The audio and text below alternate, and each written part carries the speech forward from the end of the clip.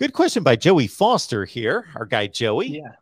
who's asking about the effect of, this has been the busiest offseason I've ever seen in college football, and this is pretty much what it's going to be going forward for the most part. But that was the one incident that was specific. Everything else is a broad topic, playoff, NIL. This was the one thing that, although it dealt with NIL, were two name brand coaches and this spat back and forth. And can you really tell whether anything's been said by recruits or anything out there where there was any kind of impact? It's interesting because I went to a spring game, and we're also conscious. We don't want to put kids on the record about give us your side, give us your take between Jimbo Sure. Fisher and Nick Saban. That's not fair to them. They're still high school kids, and Yeah. it's a tough spot to put them in. But a lot of kids actually just approached it with a sense of humor. Kind of laughed about it, said it was kind of wild what they had seen from both sides. You know, and maybe laugh it off a little bit. The feedback I did get on the Jimbo Fisher on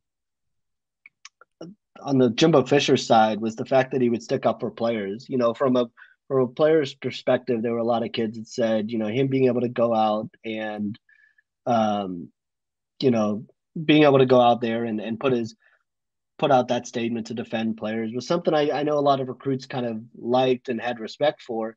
Now they didn't necessarily want to opine on the whole situation, but that was just one piece of feedback that they said that, and they kind of appreciated that side of it, that he would have their back because he's got the reputation as being a player's coach. He'll coach you hard on the field, but is known as a guy that players really connect with off the field. And so I think a lot of kids like that and just kind of laughed it off on both sides and tried not to get in the middle of it.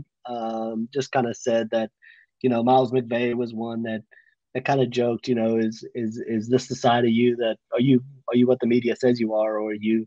And Jimbo Fisher said, well, you got to come see me in person. And he said, well, you're not like the media portrays you to be.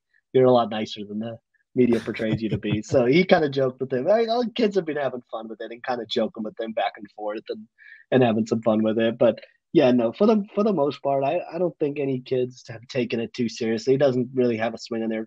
I do think it is going to be interesting though when kids do start going on back to back official visits to A&M and Ole Miss and Alabama, how coaches kind of lobby behind the scenes on those sorts of things. But for the most part, it hasn't had too much of an effect. Kind of some off season drama.